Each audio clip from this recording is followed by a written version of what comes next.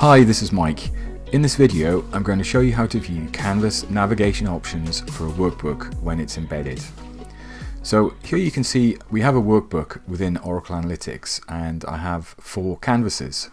If I move over to the Present section of the product, you'll see that we have some options on the top left for Canvas navigation. And in this particular case, I've chosen Top Tabs and Auto Hide is off.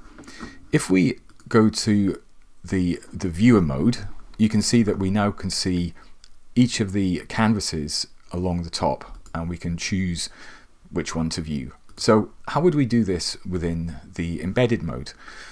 If I bring over the code that we would use to embed this workbook within a website or an application, normally when you embed, you would choose the project path and choose the canvas that you would like to view.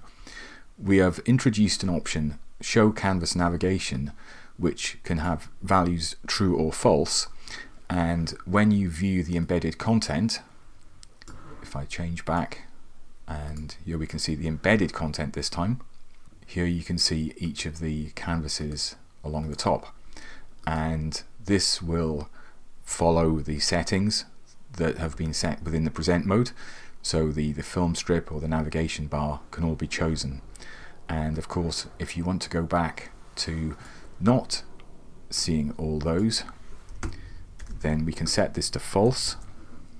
And if I refresh my embedded page, then we are just viewing a single canvas.